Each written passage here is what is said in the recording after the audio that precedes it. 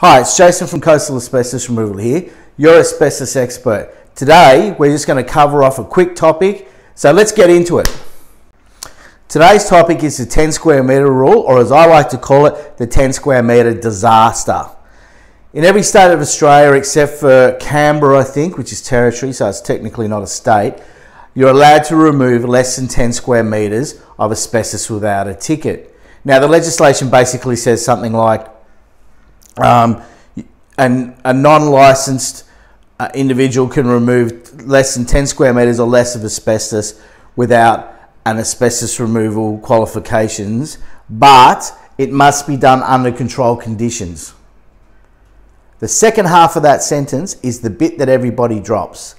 That's that guy that's at your house, that's the plumber, the builder, the tiler, the dodgy bathroom reno guy, and they're not all dodgy, but the ones that are standing there telling you and saying, yeah, we can do that. You don't need a license to remove a small piece of asbestos. That's correct. But in Queensland, you need a license to remove any professional quantity of asbestos. So that means if you charge for it.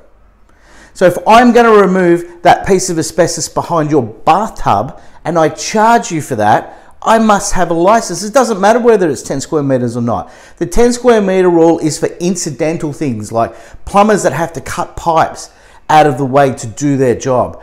Other trades that have to remove maybe a section of a wall to get access to something. It's not for that sheet in your bathroom that they're going to charge you $300 or $400 for. Because I can tell you now, you are not going to be safe in your house after that's done.